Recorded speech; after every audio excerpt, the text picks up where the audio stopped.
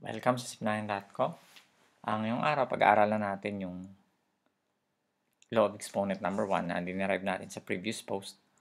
Ang gagawin natin dito ngayon is gagamitin natin itong law na to to make some or to calculate some multiplication expressions. So, first example. By the way, bago tayo mag-start, kung mapapansin nyo, dapat nag-add kayo ng exponent pag pareho lang yung base. So, ang base niyo ay x.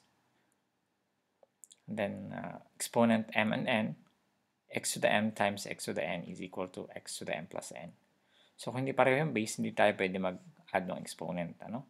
So, let's have our first example. So, x to the fourth times x squared.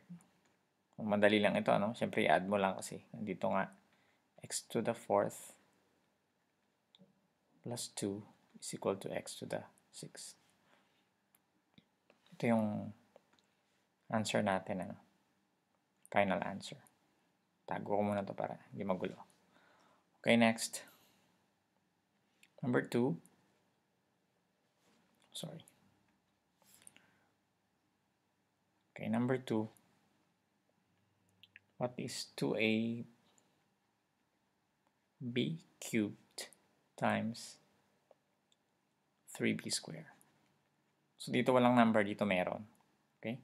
Pag walang number, 1 yan. Ibig sabihin 1. Yung numerical coefficient niya.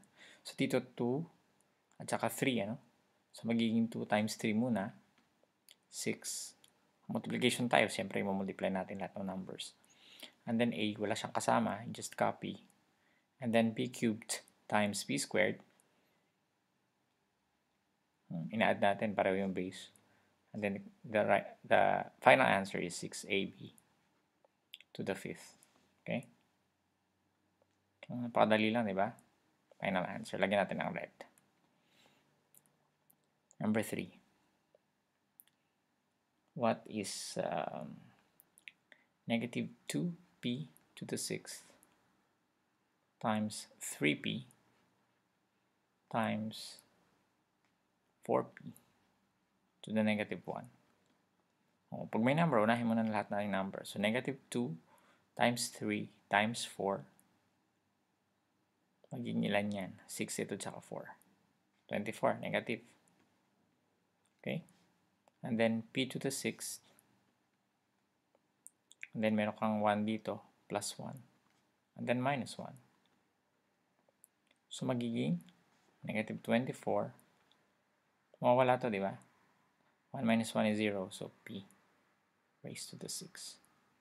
Ito na yung sagot natin. Okay, number 4.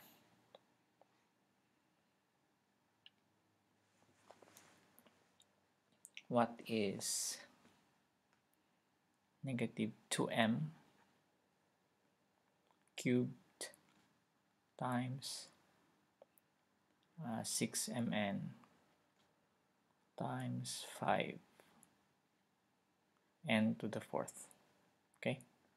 Again, multiply the whole numbers. So, pagiging negative 2 times 6, negative 12 times 5 is negative 60. Tama?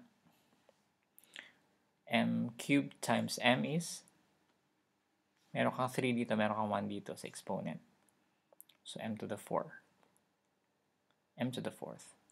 And then n times n to the 4th is n to the 5th. Kasi may 1 ka dito, tapos may 4 ka dito. Okay? Napakadali lang, di ba? Number 5. Medyo kakaiba tong given na to. 6k to the x times 3 m k to the y. 6 times 3 is, unahin natin yung number 18. And then, walang kasama yung m. Then k to the x times k to the y, which is k to the x plus y. Parehong base, ang exponent nila is x and y, so i-add mo.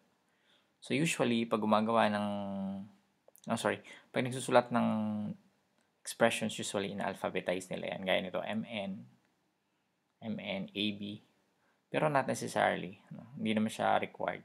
Basta nandun lahat ng expression. So, ito, pwede natin isulat as equals 18k to the x plus y. Then m. Okay? Yun yung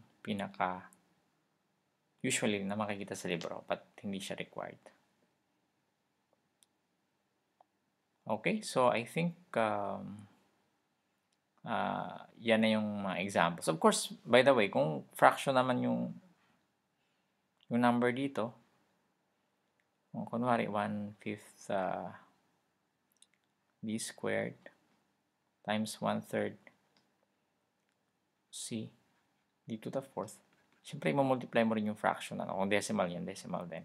So, 1/3 times 1/2 is 1/3 times 1/2 is 1 over 6, and then c, and then d to the 4th, tsaka d squared.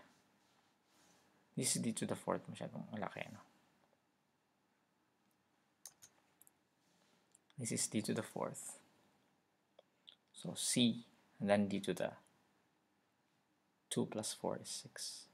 1/6 cd raised to 6. Okay? So, I think sapat na yan para kayo ay makapag-survive dito sa law of exponent number 1. See you in the next tutorial. Maraming salamat.